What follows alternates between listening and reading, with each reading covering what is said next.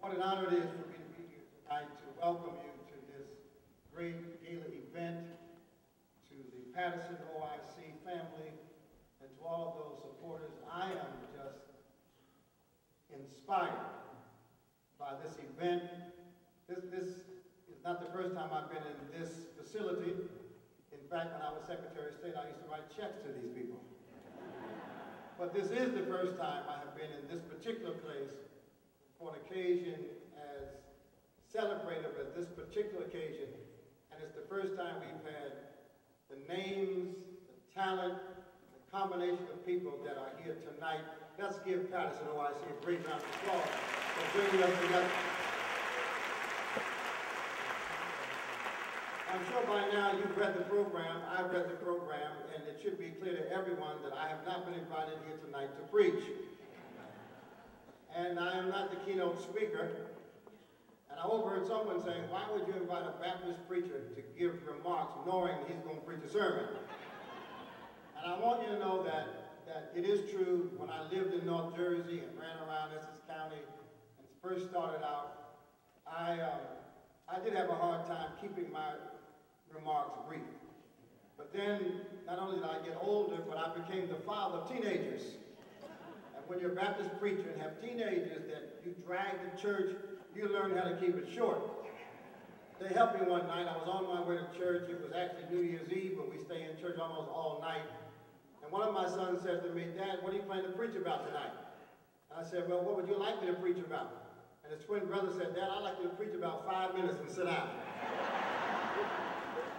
And so, when I talked to Travis and OIC, I said, what would you like me to talk about? They said, we'd like to talk about 5 minutes and get off stage. But I thought about this occasion in 35 years, and not only how significant it is to have a group of people in a city like Patterson serving their community for 35 years, but I also thought about how different our lives were 35 years ago. 35 years ago, there was no fax machine. Somebody told you you could put a piece of paper in a telephone and send it to your friend, you'd call 911. 35 years ago, we were not using microwave ovens. 35 years ago, there were no cell phones. Well, there were cell phones. A friend of mine, when we graduated from high school, went to Galway State Prison. And once a month, they let him out of his cell to use the phone. There was a cell phone. That was 35 years ago. 35 years ago, there was no cable television. I lived about 12 miles from here in Montclair. I remember my first television. 35 years ago, we did not have 800 TV stations. We had Channel 2, Channel 4, Channel 5, Channel 7, Channel 9, and Channel 11. And if it wasn't raining outside, Channel 13. You couldn't watch TV all night. There was no BET. There was black, white, and shades of gray. And at midnight, TV went off. And if you fell asleep without turning your TV off, you woke up in the middle of the night thinking you were being invaded by outer space because of the high-pitched sound. 35 years ago, things were just drastically different. But 35 years ago, there was a Baptist preacher who was the pastor of the Zion Baptist Church in Philadelphia, Pennsylvania, the Reverend Dr. Leon Howard Sullivan. And 35 years ago, his message of empowerment, his message of service, his message of sharing with the community, his message of doing something for yourself, his message of following up on the great work of Martin Luther King Jr. by not only teaching people where the fish were, but teaching people how to fish. His message of opportunities in an increasingly industrialized world was caught, and his vision was received by the residents of Patterson, New Jersey. And so now, 35 years later, we celebrate in his name the legacy of great sacrifices, and we're here tonight to say 35 years from now, our children should benefit from our investment.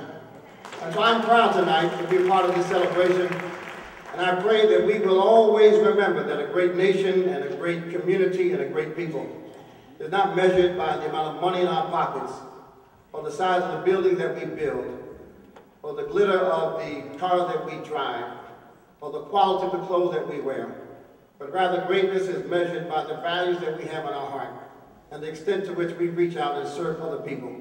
Dr. King said everyone can be great because everyone can serve. And by your presence tonight, you are serving people who you'll never meet, but who through the service of OIC in Patterson will reach out and touch lives that will benefit future generations. God bless you, and thank you for coming.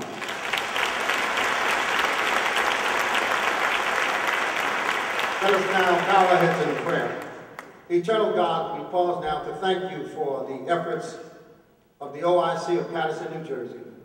We thank you for the leadership of Travis Williams, for the contributions of this board of directors.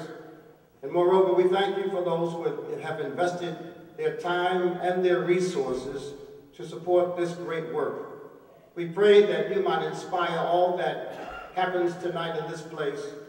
We pray that the young people who will perform, the elders who will speak, the poets who will share their talent, might simply motivate us to be better people. We thank you for the blessings that we have received, but we are fully aware that there are so many who have yet to enjoy full access to the resources of this nation. And so, God, we pray that we might have more sane government, that we might have more serious leaders, but that we might be more sincere in our concern one for the other. Bless all that has been done and prepared for this night, so that we might leave here more determined to build your people, to contribute to your kingdom, to build this nation. In your name we pray, amen. God bless you.